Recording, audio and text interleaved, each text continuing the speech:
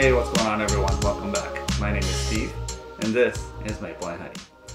Well, I got another great bottle to share with you today, this time from Heaven Hill Distillery. We got the Old Fitzgerald Bottled and Bond 10-year Kentucky Straight Bourbon Whiskey. Heaven Hill comes out with 2 renditions of this Decanter series every year, and this is the spring 2023 version of it. I know they recently come out with the 8-year Bottled and Bond for 2023. I haven't seen that yet, so if I do, I'll make sure to share it with you. But for now, we have the first rendition of 2023 Decanter series from Heaven Hill. So we'll try this bad boy out, and then I'll share with you my thoughts on it. Very excited. But before we get into it, quick history on Old Fitzgerald.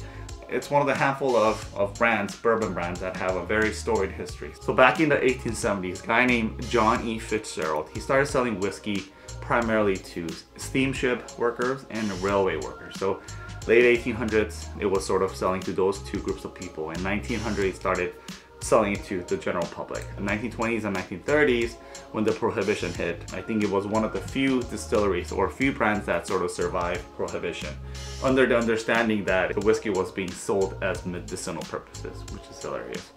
Shortly after the 1920s and 30s, after it survived the Prohibition era, it was sold to another distillery called Stitzel Distillery. It was owned by a guy named Julian Pappy Van Winkle, the guy who started the whole Pappy Van Winkle line. So it was sold to that distillery owned by Pappy Van Winkle, and shortly after selling, they changed the recipe. They started using wheat as one of the ingredients in the whiskey. So instead of rye, they started using wheat, which makes the whiskey a lot more softer, more rounded. It sort of rounds out the edges, more enjoyable, more smoother to drink. Very similar to the Pappy Van Winkle line, which is also a wheated whiskey. So it was sold as a wheated whiskey since then. So fast forward to sort of present day now. The brand was sold to Heaven Hill Distillery in 1999, and starting in 2018, they started coming out with 2-a-year batch of this Decanter series of Old Fitzgerald, and since then it's been a mega hit for the bourbon lovers. So every year it comes out with 2 renditions of it, one sometime during the spring, it depends, sometimes in the spring and sometimes in the fall. It's still bottled and bond, 50% alcohol, but the age statement varies. So this one has a 10-year age statement, but it could vary from 8, as low as 8, to all the way to 19. I think 19 is the highest I've seen. So that's a little bit of a background on the Old Fitzgerald. It's some people see it as the Pappy line of the Heaven Hill Distillery, and it's true, and it holds true. It has a very intertwined history with Pappy Van Winkle bourbons, and it also has a similar recipe. That's a very reasonable parallel to make. Without further ado, let's get to the whiskey and let's get right to it. Okay. All right. Pour a little bit. Let's go for the nose.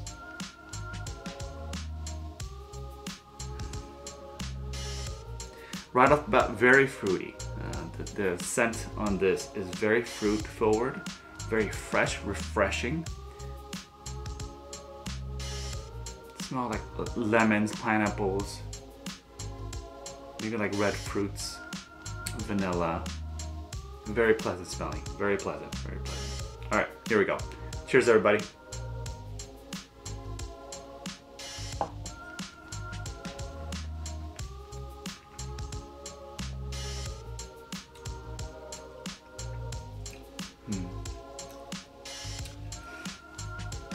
Delicious, delicious. Similar to the nose, right off the bat, you taste the fruits. It's very fruit forward, very sweet. It's one of the sweeter bourbons that I've tasted this year. The red fruits are coming through, very like white sugar, very sugar, like light caramel. Nothing dark here, nothing too dark here. Roasted peanuts a little bit, slight pepperiness, but fruits, a lot of fruits, berries, lemon. Yeah, a little pineapple, like a canned pineapple, those sweet canned pineapples you get at the supermarkets. Mouthfeel is pretty medium. You know, it stays with you for a little bit, but it's gone. There's no burn, obviously. It's only 50% alcohol, so it's not that harsh on your mouth. Finish isn't too long, but it's, you know, I'm content with it. It's satisfactory, so no complaints there. Again, you have to go into this whiskey knowing that it's 50%. I notice a lot of the people, they gravitate towards higher proof whiskey, and they expect that from something like this, from bottled and bond, right? From 50% alcohol. And when you go into that with that mentality, a lot of the times you're gonna be disappointed because you're expecting one thing and you're not gonna get that. You have to come in with the mindset that, hey, this is a 50% alcohol, bottled and bond. It's not gonna hit you like a truck, like a 130, 140 proof. But at the same time, it's gonna give you the balance of flavors, like the fruitiness, the sweetness, lemon fresh, refreshing taste. Something like apple, I see some of the apples now. Those kind of flavors are more front and center than like the bold, punch in the face kind of the flavors that a lot of the 130 and the 140 proof bring to the table. It's very easy drinking, very enjoyable, and very balanced. The story is I got this bottle from Bevmo. Got it for $136. It was totally unexpected, I didn't know. So there's a lot of Bevmo. Yeah, I don't know if you know, Bevmo is a large, like alcohol and spirits chain around here. There's a lot of Bevmos and Total Wines around here, and there's one that I frequent a lot of times, and they bring in a lot of the good stuff, good allocated stuff. One morning I went in, I asked the employee that morning, how's it going, anything good today? And the employee said, no, I don't think so, we just got the shipment. I didn't have a time to unpack and, put on the shelves, but you're happy to take a look if you want. And he sort of brought out the whole cart that had the shipments for that morning. So I was like, okay, sounds good, thank you. And, I was looking through, and for the most part, I didn't see anything, the regular stuff. So I was just taking a look, and in the corner of my eye, I saw the top of this bottle inside of a plastic wrap. So I sort of lifted the boxes around it on top of it to sort of see what was inside, and lo and behold, it was two of this bottle in a plastic bag. So I grabbed it and took it to the front. So it was a very lucky find for me. Totally wasn't expecting it. The employee didn't know anything about it. When the person rang it up, the person had no idea that it was one of the very highly allocated bottles. I got very lucky at Bevmo, so that's how I got a hold of this bottle. Now, on the secondary, or if you really want to find it now, it's very hard. You're gonna have to, search liquor stores, right? You're gonna have to search secondary markets for this. And from what I've seen, it's going, $500, $600 or whatnot, and so it's gonna be tough. Anyway, so that's that. Do I recommend this bottle? Absolutely. This is one of the bottles that I absolutely enjoy drinking. It's not a Pappy, it's not, beat tag, but it's still very highly allocated and very sought after, and I can see why. It's very balanced.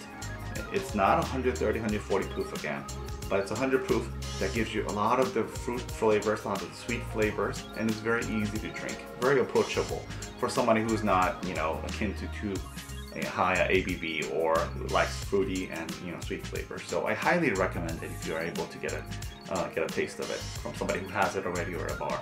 It's too bad it's going for $400, $500, $600. I wish it was not like that, but it is what it is.